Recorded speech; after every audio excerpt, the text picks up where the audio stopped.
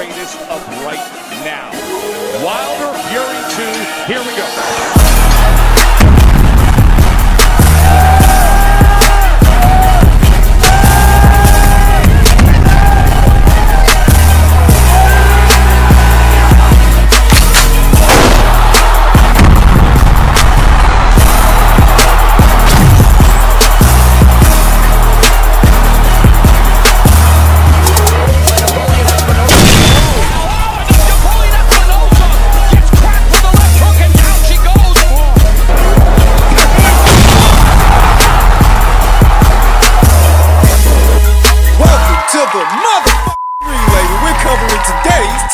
News.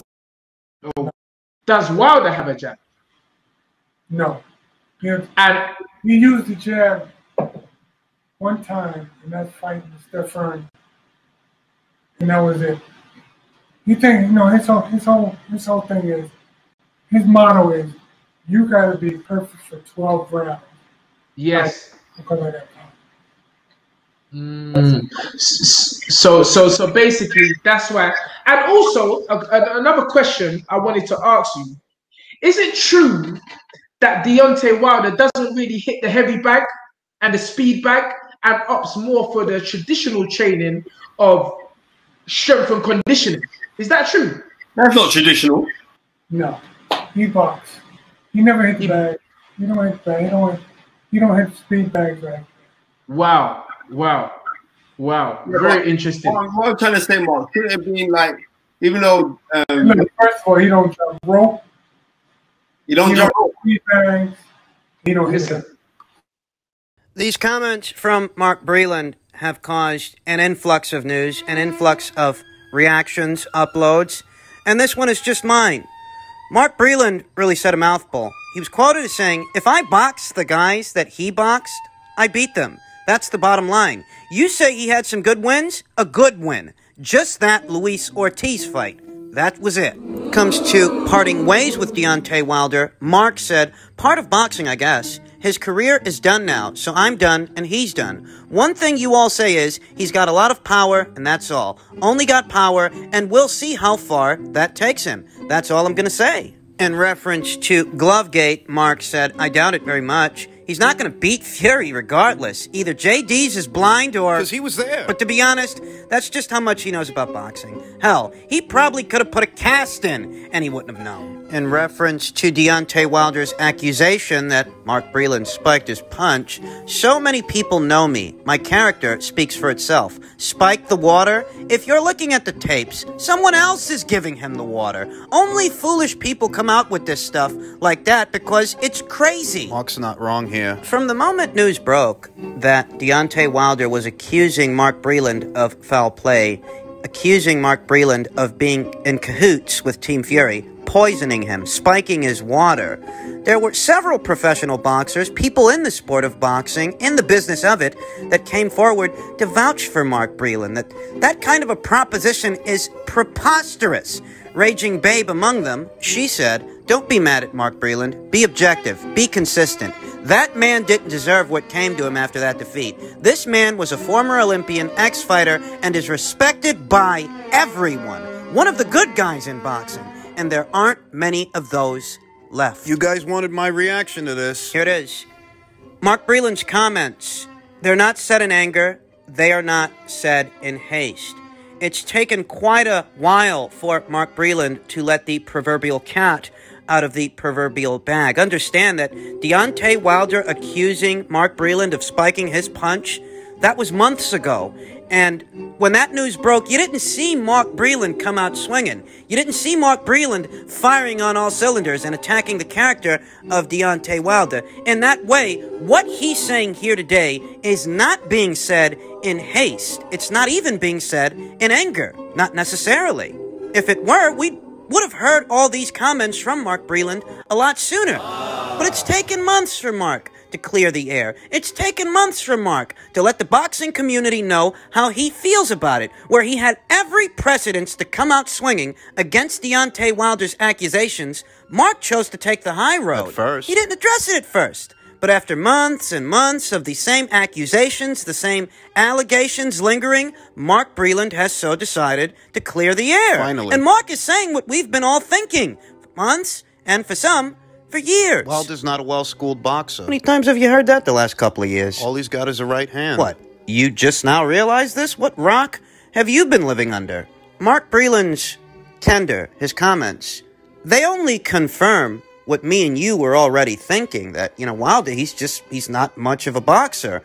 And what Mark essentially did was add the why to the equation. Why is Wilder not much of a boxer? Well, it's because of his philosophy. The other guy's got to be perfect for the whole 12 rounds of a fight, whereas he's only got to be perfect for a second or 2 seconds or however the fucking mantra goes. It's for this reason that he doesn't train Right way. conventionally. He doesn't skip rope, he doesn't do this, he doesn't do that, doesn't hit the double end bag, all this different stuff. This is how a boxer like Deontay Wilder becomes as limited as he is. I'll tell you what I think. In so many words, what I took away from Mark Breland's comments What I got. is that Deontay Wilder is not a good student. How could he be? How could he have been a good student when he had access to Mark Breland and derived no knowledge from this ex-Olympic gold medalist and former WBA welterweight champion? How could Deontay Wilder have been a good student when you have access to a Mark Breland, someone who in many ways is a smaller version of yourself? Mark Breland was very statuesque for his weight. Welterweight. 6'2". In many ways, Mark Breland had the same physical dimensions that Deontay Wilder has. He was a very lanky guy, very long, rangy guy, strong puncher, like Deontay Wilder is a strong puncher. But Mark was a hell of a boxer, whereas Deontay Wilder was not. Is not. And Deontay has had access to Mark Breland all this time and soaked up absolutely nothing, no knowledge from this fighter. How's that possible? I'll tell you how it's possible. Deontay Wilder's not a good student.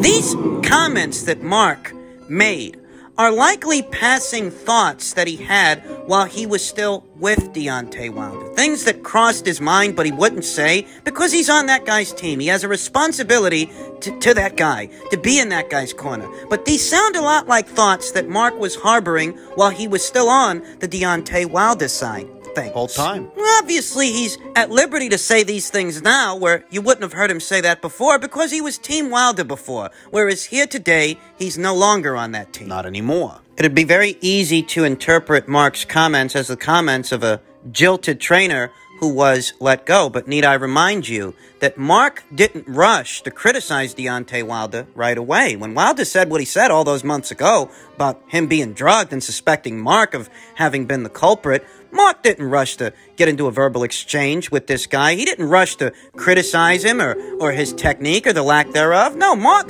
chose to take the high road. And that's why here today I know that he's not speaking in anger, not necessarily, or at least not speaking in haste. It's not as simple as saying that this is a jilted trainer who feels jilted for being let go, because if he felt that way, we would have heard this stuff a long time ago, but we're just now hearing it from Mark, aren't we?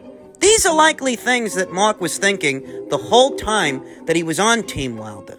But because these accusations and allegations won't go away, because they're still lingering, well, Mark's got to address it. And he's at liberty to do so because, in so many words, what Deontay Wilder is accusing him of doing is pretty much a felony. You're saying the guy slipped your Mickey. Some people might be surprised that Mark Breland didn't so decide to defend himself sooner. Do you remember when Sergey Kovalev first parted ways with John David Jackson? Sergey Kovalev immediately rushed to criticize John, and John immediately rushed to criticize Kovalev. To respond. Whatever was said between them was said in anger and was said in haste, whereas Mark didn't react right away to what Wilder said. He tried to take the high road, but these allegations, they won't go away, so that puts Mark in a situation where he's got to be honest about everything, and he's got to defend himself. Because that is what he's doing. I think between the shits and giggles we all get out of Glovegate, that's what gets lost in translation, that this is a very serious accusation that Wilder is levying against Mark. You're accusing him of spiking your water.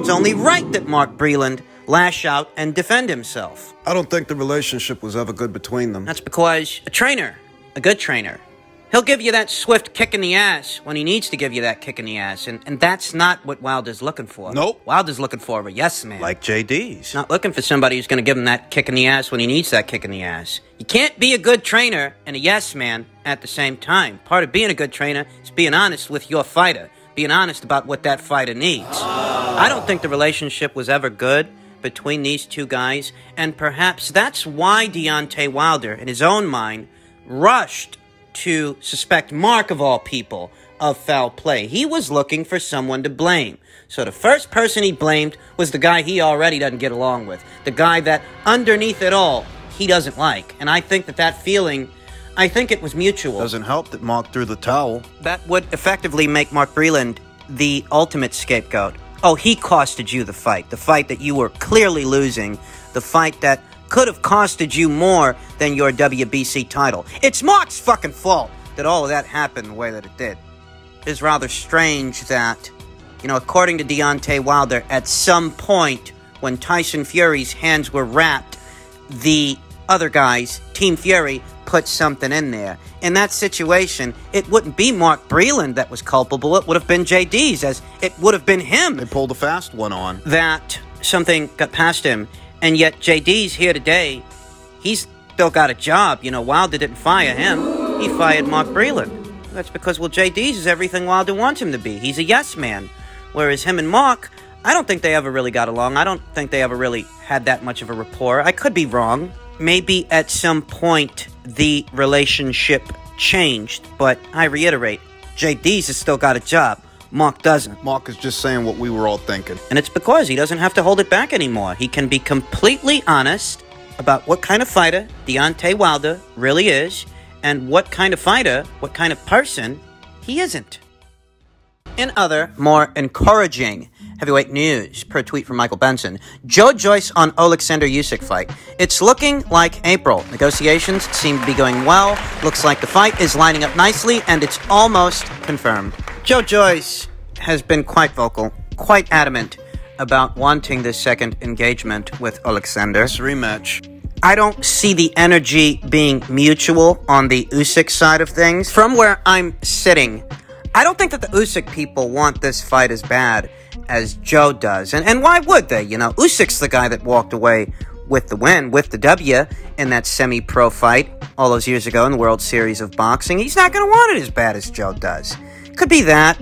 Could be the language barrier. I mean, Usyk only speaks but so much English. Perhaps he has expressed something that people here in this part of the world haven't come across because he said it in Ukrainian. I don't know. But the look of it really is that if anybody's excited about this fight, it really is Joyce. It really is Sam Jones. It's the weirdest thing. I've talked about the fight a couple of times already, that this ain't no semi-pro fight. We're talking about a 12-round professional boxing match here. And how that differs from a 5-round semi-pro fight. I think about Usyk, how he's been over the years. There are those out there who feel that Usyk's body is finally starting to break down. All those years spent in the amateur ranks, his excellent run as a cruiserweight, everything he did in that division and for that division, as I don't recall cruiserweights ever getting the same kind of attention that they're currently getting. They were never all that much talked about. The cruiserweight division was often treated as the heavyweight division's uglier sister. Ew. I mean, even when Holyfield was there, it was never really viewed as a glamour weight. When Holyfield was there and David Hay, it was just never talked about all that much. Here today, the cruiserweights really do get a little bit more shine. I think that guys like Usyk, they're part of that. The Solin brothers and what they did. They're good. World Boxing Super Series, both seasons. I think that helped. Because, I reiterate, I don't recall cruiserweights being talked about this much in previous eras of boxing. Better still, Usyk's not a cruiserweight anymore. And it's for this reason that some people feel that, the heavyweight division, he might be biting off more than he could chew up there. At minimum, what you have to say is that the circumstances are different. If he does fight Joyce in 2021 this time around, it's not a 5-round semi-pro fight. He is older. He will have amassed wear and tear over the years. Everybody does. The strangest thing about this fight that could be going down as soon as April, the strangest thing about it, at least for me, is what a win would communicate, and how, at least from where I'm sitting, it would communicate different things for either guy. If Usyk manages to beat Joe, I think that Usyk, Comparatively. all things considered, would be about as ready as he's going to be to take on the winner of Fury versus Joshua. That if he can beat Joe, again, given everything he's done as a cruiserweight and his brief stint as a heavyweight, he's as ready as he's gonna be after that if he can beat Joe again in a 12-round fight. Whereas with Joe, I do feel a little different.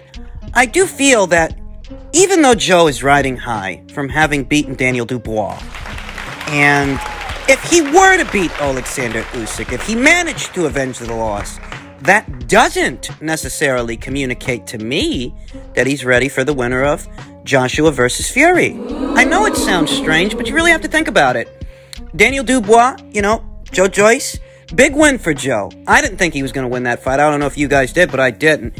And he proved me wrong. He did. Credit to him. But Daniel doesn't come from the same amateur background as Joe. He doesn't come from the same amateur background as Usyk. Essentially, Daniel was a greenhorn. And Joe beat him, but that doesn't change that Daniel was a greenhorn. He was. He doesn't come from the same kind of background that Joe does and several other fighters. As a professional, Daniel wasn't all that proven either. That was his opportunity to prove himself. So Joe beats that guy, It's in the history books. If he beats Usyk, what does that really mean? What? Beating Usyk means you're ready for Tyson Fury? Is that it? Beating Usyk means you're ready for Anthony Joshua? Is that what that means? Because you have to remember, if Joe wins this fight, good chance he's going to get the winner of Joshua versus Fury. It is a question of when, but not a question of if. They'll get the winner. Perhaps not right away, as there is a high probability that Joshua versus Fury is billed as a 2-fight engagement. The winner of this fight is going to have to wait. Wait for that 2-fight engagement to be over, if that's how the cookie crumbles.